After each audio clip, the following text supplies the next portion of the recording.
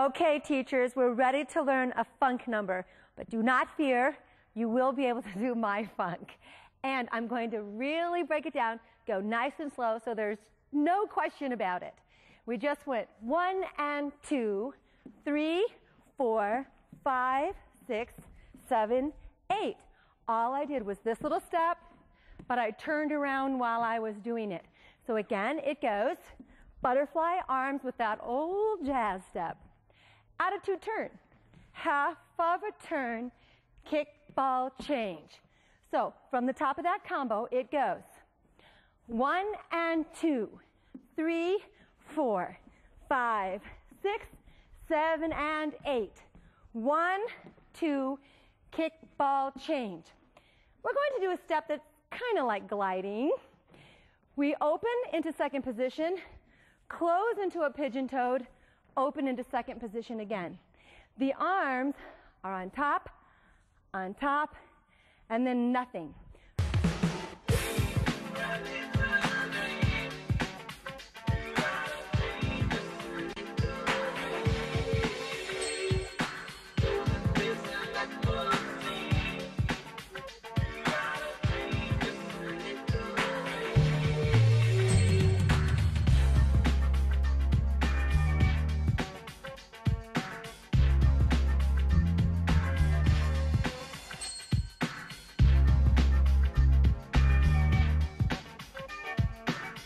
Hi, I'm Lynn Kramer. Welcome to Funk, Funk, and More Funk. This is Volume 2, and I'll be doing an advanced routine for you today.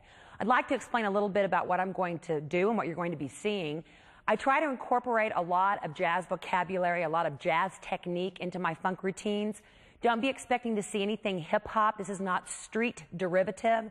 This is definitely technique with battements, with pirouettes, with layouts and floor work, but we try to incorporate a little bit of that funk style into it to give it a little bit of edge. So I have a pattern. Let me show you how it works one more time.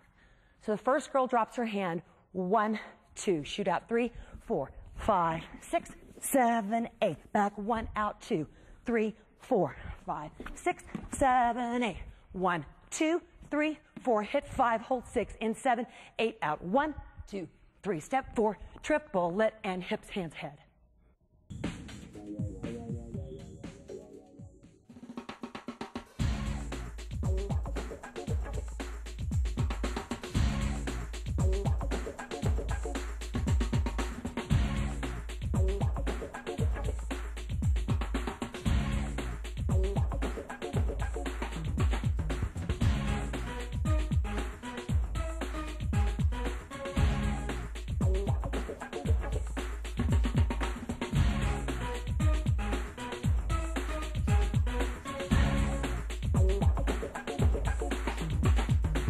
The beat.